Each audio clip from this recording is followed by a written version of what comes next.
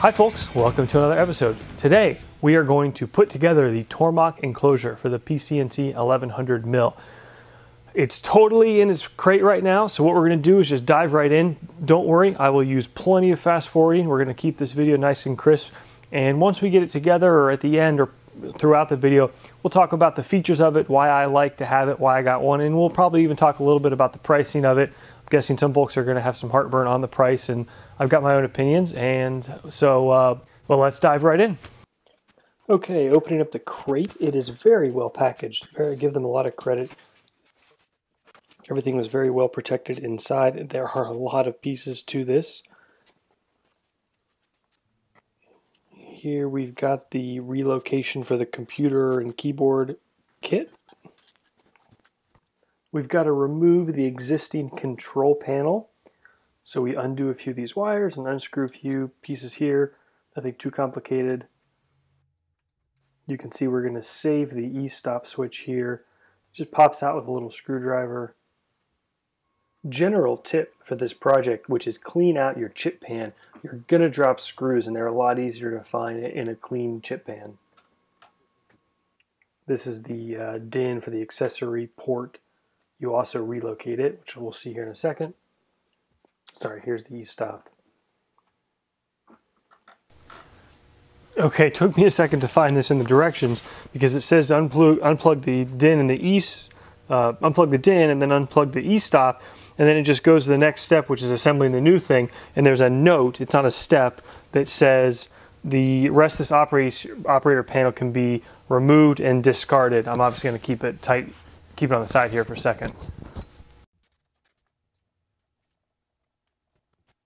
Next up, you roll this tape stuff out. You want to make sure there's no crack in the seams here. And I found that you can go a little, just a hair long, 1/16 of an inch, and push it down in there. I've still got the backing tape on it. And then 8 of these screws with lock washers and nuts, 8mm wrench will work. And we're going to mount this thing in this guy right here.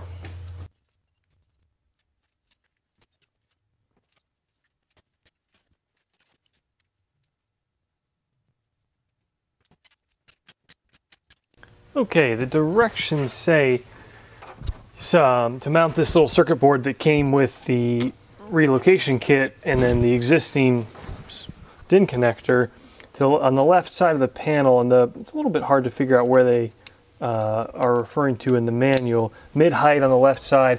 I assume that the screws here are for the existing computer monitor mount and keyboard mount. Those will, I think, go away. I think you need to be able to see the 2 LEDs though, so you want it oriented this way, and then you obviously can't have it out here because you need the door to close. So I'm actually just going to set it, right like so.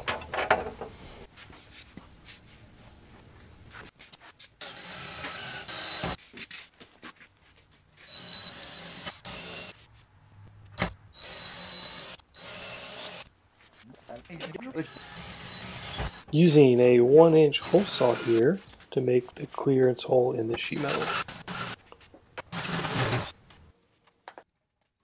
Test this bracket for fit and make sure the door closes and the cables reach and stretch and all that before you screw down all 4 bolts. You reuse the e-stop. You put it back in the little project box that we're now using for our machine on and e-stop switch itself, and then close this back up.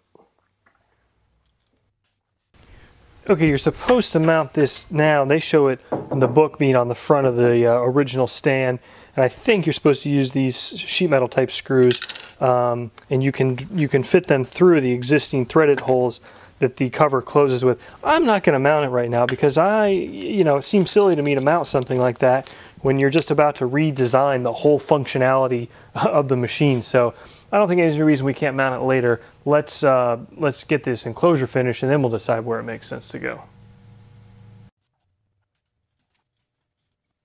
Here we're making use of an existing hole for the cable connector clamp to slide the new e-stop start button cable through, which we then need to wire up. This is the other end of the control box cable. The book said these were wired. They weren't. I had to strip this back off. Red is 102, black is 103, white's 104, and green is ground. It's in the manual. Next, you're supposed to follow the instructions and mount the wires up to the existing harness.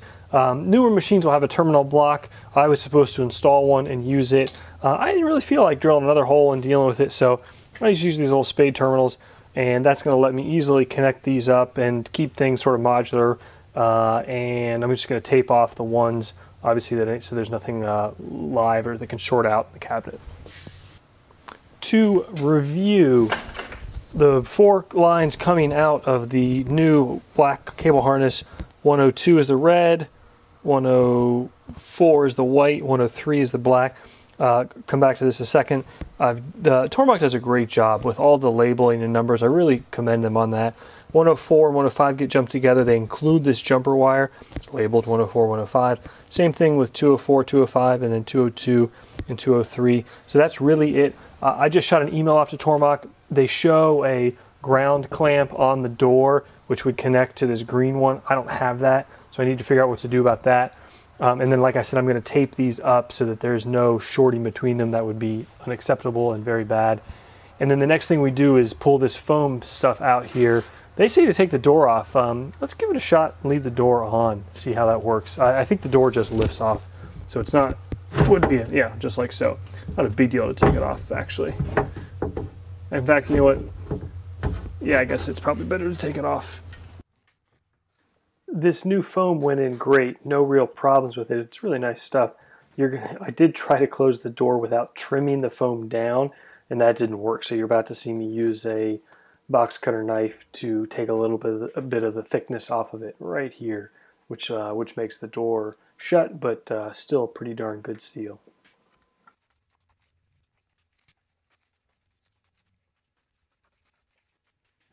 Wait about 1 week to trim off this excess tape here that squeezes out. That way it's really settled. And for the perfect final touch of part 1 of this series.